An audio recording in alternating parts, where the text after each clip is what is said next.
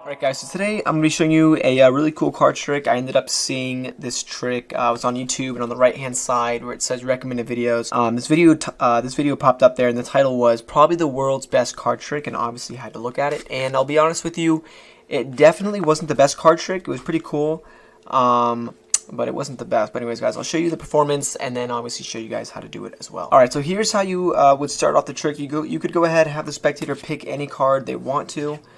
Let's say in this case, this is going to be your guys' card for the trick. And essentially, you would just tell me when to stop whenever you want. So let's say you just said stop right around here, right? You go ahead, you put the spectator's card in the middle of the deck, and then you keep shuffling up the deck as well. Alright, so in the performance, when the kid does the trick, he basically just keeps doing an overhand shuffle a whole bunch of times, and then the spectator tells him when to stop, but he does this really cool hot shot move that I can't do. So I'm going to do a little bit of a different ending. Essentially, I would have the spectators tell me when to stop for another time. Let's say we go through the deck, and they said stop right around here. All right. So after this, after all this shuffling, you tell your spectator, okay, I have no idea where your card is. I have no breaks. Right. So you go ahead, you say, all right, go ahead and tell me when to stop for another time. And let's say the spectator goes through. They say stop right around here. You take the card out, and this should be the spectator's chosen card. And that is a trick, and then I'll show you guys how to do it. Alright, so here's how you guys would be able to do the trick. So the good part is it doesn't really require a lot of sleight of hand. It just basically, the only thing is one overhand shuffle or one false overhand shuffle, and that's pretty much the entire trick, right?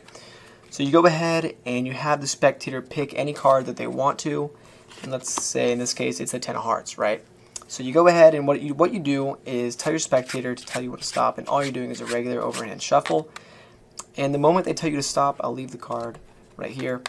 You're doing a, all you have to do is control this card to the top, right? But you're making it look like you're shuffling it back into the deck. So all you do is right after you place their card in the middle of the deck, you take one more card and you purposely out jog it. As you guys can see, it's farther out than the rest of the cards, and then you can just do the rest, complete the rest of the cards. And then what you do, you can continue to overhand shuffle the cards to make it look like the cards are kind of leaning in this direction. That way they can't see from the top that you actually have this out jog card right here. So right above this out jog, all you have to do is take your thumb and your middle finger, push up into the card, and then close the grip, and that's going to cause the deck to form a break right here. And all you do is pick up from the break, and that's going to be how you bring the spectator's card to the top. So in real time, you have the spectator's card, they go ahead, they say stop. Let's say they said stop right around here. You go ahead, you take their card, and you go ahead and leave a nice little out jog card like this, and just like that, you brought their card to the top. Now the next step is to bring it to the bottom. All you have to do is pull off the top card and then continue shuffling like normal. And then from here, you do a bunch of bottom retention overhand shuffles, keeping that card on the bottom. So essentially, once you're in this position, once you've controlled that card to the bottom, all you gotta do is hold on to it with the pads of these 3 bottom fingers of the overhand shuffle. Looks like this. So you're doing a normal overhand shuffle, except for you're holding on to the bottom card right there with your 3 fingers, and it's going to stay on the bottom, and you keep doing that about 3 or 4 times. The spectators are not going to really notice you holding on to that bottom card throughout the entire shuffle. So you can do this, like I said, 3 or 4 times, and at this point in the trick, in the performance of the actual video, the kid says, go ahead and tell me when to stop again, and then he does a hot shot, which, like I said, guys, I can't do personally, so I just did a slip force. But from here, what you want to do is bring the card back up to the top. So you can do you can just overhand shuffle the cards, and then don't do the bottom retention, and then just bring up that single card all the way back up to the top.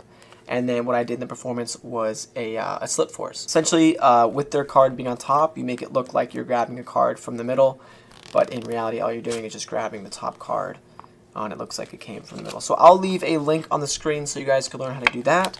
You guys can also do the Bonsai spin out production if you want to.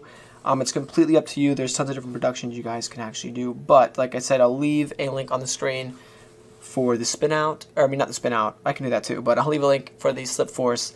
And like I said, guys, that pretty much concludes the trick. Best of luck.